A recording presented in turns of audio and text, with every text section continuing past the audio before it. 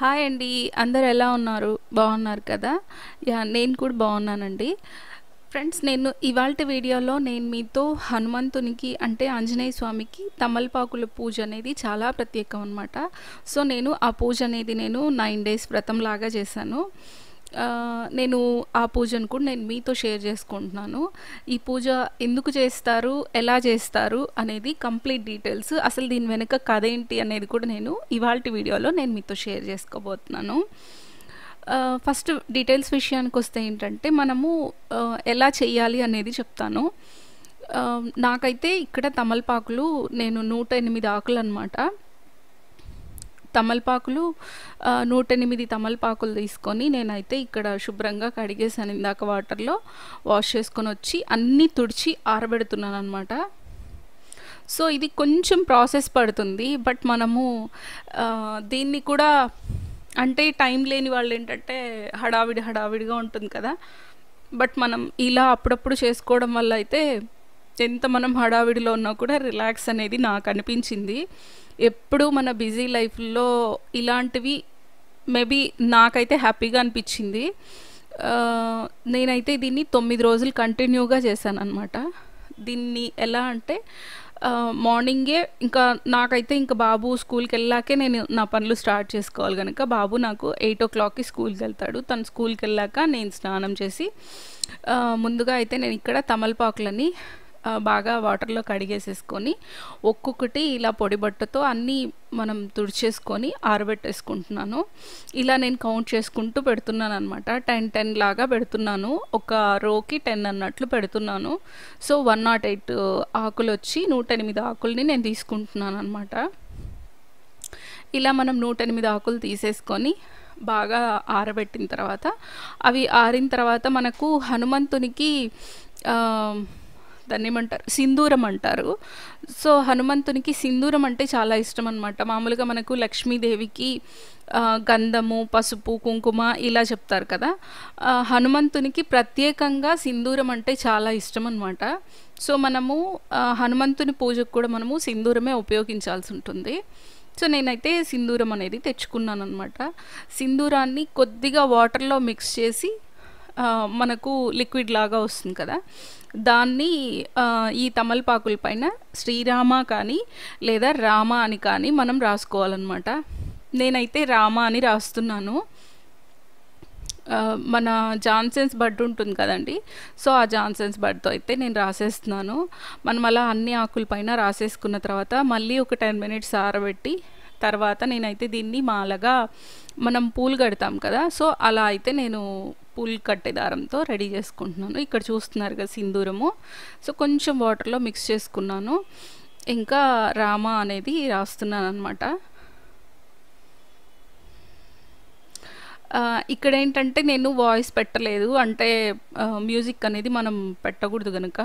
But కాకపోతే నేను ఏంటంటే ఈ వర్క్ స్టార్ట్ అయినప్పటి నుంచి, అంటే నేను ఆకులు వాష్ చేసి తీసుకొచ్చినప్పటి నుంచి హనుమాన్ చాలీసా అనేది నేను ఇక్కడే ఆన్ చేసేసాను అనమాట. నేను ఇంకొక మొబైల్లో నేను ఆన్ చేసేసుకొని ఒక 2-3 times హనుమాన్ చాలీసా చదివేసుకొని తర్వాత వచ్చి భజన అనేస్తుంది అనమాట ఒకటి.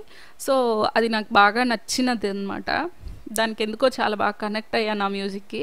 సో దానికి కూడా ఒకసారి ఆ భజన కూడా వినేసి ఆ 2 నాకు కంప్లీట్ అయ్యే లోపల నా వర్క్ అంతా అయిపోతుంది అనమాట. అంటే ఆకులు వాష్ చేయడము, తుడవడము, రాయడము, అది ఆరాక నేను కట్టడము, నేను గుడికి రెడీ అవ్వడం అనమాట. ఇలా మనం అన్నీ మాలగట్టి రెడీ చేసుకున్న తర్వాత గుడికి వెళ్ళి స్వామికి వేసి 108 ప్రదక్షిణాలు చేసి దండం పెట్టుకొని రావాలన్నమాట. ఇంకా నేను వెళ్ళేదైతే రామాలయం అనమాట. తిరుపతిలో చాలా ఫేమస్ అనమాట రాములవారి గుడి అనేది. సో రాములవారి గుడిలోనే పక్కన తోటలాగా వస్తుంది. ఆ తోటలో ఆంజనేయ స్వామి టెంపుల్ అనేది ఉంది. నేను ఆ పిక్స్ కూడా మీకు ఎండింగ్లో షేర్ చేస్తాను, చూడండి ఒకసారి. సో నేనైతే అక్కడ 108 ప్రదక్షిణలు చేసుకొని మళ్ళీ రాములవారిని, సీతమ్మ తల్లి, లక్ష్మణుడు ముగ్గురు ఉంటారనమాట. హనుమంత సమేత రాములవారి ఆలయం అనమాట అది. సో అందరూ ఉంటారు లోపల, మళ్ళీ హనుమంతుడు కూడా ఉంటాడనమాట. సో అందరినీ ఒకసారి దర్శనం చేసుకొని ఉపవాసంతో వెళ్తాం కనుక ఎలాగో అక్కడ దర్శనం అయిపోగానే ప్రసాదం ఇస్తుంటారు. శుభ్రంగా అది కూడా తినేసేసి వచ్చేస్తాను. 9 డేస్ అనేది నాది నిన్నటితో కంప్లీట్ అయిందనమాట. అంటే ట్యూస్డేతో. నేను ఇదైతే వెన్స్డే అప్లోడ్ చేస్తున్నానండి. సో పూజ డీటెయిల్స్ అయితే ఇది. ఇప్పుడు ఎందుకు చేస్తారు, దాని కథ ఏంటి అనేది చెప్తాను. తమలపాకుల పూజ ఏంటంటే దీనికున్న కథ వచ్చి, రాములు వారు సీతమ్మ తల్లి వచ్చి ఒకరోజు తోటలో కూర్చొని ఉన్నప్పుడు సీతమ్మ తల్లి వచ్చి రాముల వారికి చిలుకలు చుట్టి ఇస్తూ ఉంటుందన్నమాట. రాముల వారికి చాలా ఇష్టం అంట మన చిలుకలు తమలపాకులు సేవించడం అనేది. సో అది సేవించి నోరు బాగా ఎర్రగా పండింటుంది. అప్పుడే హనుమంతుడు వస్తాడు. హనుమంతుడు వచ్చి ఎందుకు రామ నీకు నోరు అంత ఎర్రగా పండిండది, అసలు ఏమైంది అనేసి అడుగుతాడు. అప్పుడు రాముడు చెప్తాడనమాట, ఇది నేను తమలపాకులు సేవించాను, తమలపాకులు అనేది ఆరోగ్యానికి చాలా మంచిది, అందులో నాకు తమలపాకులు అంటే చాలా ఇష్టము అని చెప్తాడనమాట రాముడు. ఆ మాటలు వినేసి హనుమంతుడు ఇంక అక్కడి నుంచి వెళ్ళిపోతాడు. వెళ్ళిపోయి తమలపాకుల తోటకెళ్ళి మొత్తం ఆకులన్నీ కోసేసుకొని తన ఒళ్ళంతా చుట్టేసుకొని వస్తాడనమాట. రామ నీకు ఇష్టం అన్నావు కదా, సో నేను ఒళ్ళంతా చుట్టుకొని వచ్చేసాను అనేసి అంటే, ఇంకా తన భక్తికి రాములు వారు మెచ్చి నీకు నా పైన ఉన్న భక్తికి ప్రేమకి నేను ఒక వరం ఇస్తున్నాను, నిన్ను ఎవరైతే తమలపాకులతో నీకు పూజ చేస్తారో వాళ్ళకి అంత మంచి జరుగుతుంది అని ఇంకప్పుడు వరమిస్తాడనమాట రాములు వారు. సో ఇంక అప్పటి నుంచి అనేది మనకు ఈ తమలపాకుల పూజ అనేది మనకు వాడుకలోకి వచ్చింది. తమలపాకులు అనేది రాముల వారికి ఇష్టం కనుక హనుమంతుడు తను ఒళ్ళంతా ధరించి రాముల వారి దగ్గరికి వెళ్తారనమాట. మనం ఇలా తమలపాకుల పూజతో మనం హనుమంతునికి సేవ చేయడం వల్ల హనుమంతుడు చాలా సంతోషంగా తను సంతోషించి రాముల వారికి కూడా చెప్పి మనకు మంచి చేస్తారు అనేది మన కథ అన్నమాట. ఇదేంటంటే ఆరోగ్యం బాలేని వాళ్ళు లేదా సమస్యలు ఉన్నవాళ్ళు, మానసికంగా ప్రశాంతత లేకుండా కొంచెం అలజడిలో ఉంటారు కదా, ఎప్పుడు మానసికంగా ఇబ్బందులు పడుతూ లేదా ఇంట్లో సమస్యలు కావచ్చు. సో ఇలాంటి వాటన్నింటికీ కూడా లేదా మనం ఏదన్నా కొన్ని కార్యాలు అనుకుంటుంటే అవి వెనక్కి జరుగుతూనే ఉంటాయి కదా. సో అలాంటప్పుడు మనకి ఇలా ఆంజనేయ స్వామికి తమలపాకులు పూజ చేస్తే చాలా మంచిదంటారు. ఒక సంకల్పం పెట్టుకొని ఇలా చేయమని చెప్తారు. అంటే చెప్పే వాళ్ళని బట్టి ఉంటుంది, మన దీన్ని బట్టి కూడా ఉంటుందన్నమాట.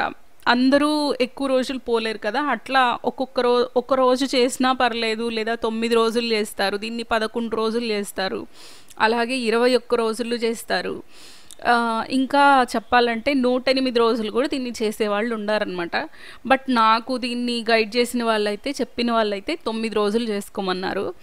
సో నేనైతే దీన్ని 9 రోజులు పాటిస్తున్నాను. మేబీ ఈ రోజుతో నాది ఎండ్ అయింది కనుక మేబీ మీకు డౌట్ రావచ్చు, ఏం జరిగింది మీకు అన్నట్లు. జరగడానికంటే మనం అనుకున్నటువన్నీ జరగవు కదండి. కాకపోతే నాకు ఒక ఆన్సర్ అయితే వచ్చింది. మామూలుగా మనం ఏంటంటే ఒకటి మనం తలుచుకుని మనకి ఇది జరగాలి అని భగవంతుడిని కోరుకుంటాం కదా. బట్ ఒక సమస్య మనకు ఉంది అంటే దాన్ని మనం ఒకవేళ మనం పరిష్కారం అనేది మనం వెతుక్కొని భగవంతుడి దగ్గర ఈ పరిష్కారం కావాలి అని మనం అడుగుతుంటాము. కాకపోతే ఏంటంటే మనం ఒకటి తలుచుకుంటే భగవంతుడు ఇంకొకటి తలుచుకుంటాడు కదా.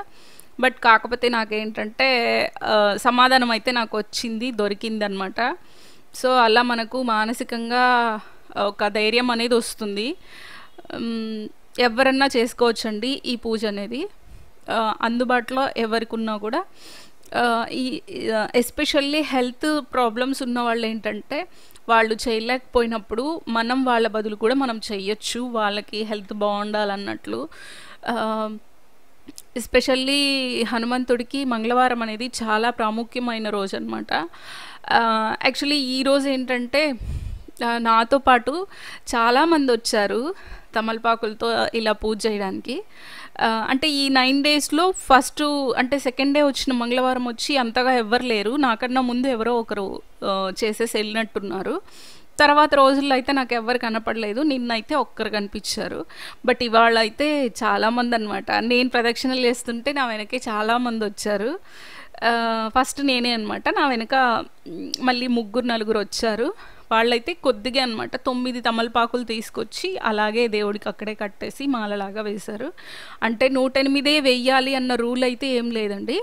హనుమంతుడికి తమలపాకులు అంటే చాలా ఇష్టం కనుక తమలపాకులు అనేది మనం ఒక 5 కావచ్చు లేదా 9 ఆకులు కావచ్చు. మనం మంగళవారం రోజు తన దర్శనం కోసం మనం వెళ్ళినప్పుడు ఏంటంటే ఒక 9 తమలపాకులన్నా మనము చిన్న మాలగా కట్టి మనము హనుమంతుడిని సేవించి, ముఖ్యంగా హనుమాన్ చాలీసా అనేది చదువుకుంటే చాలా మంచిదంట.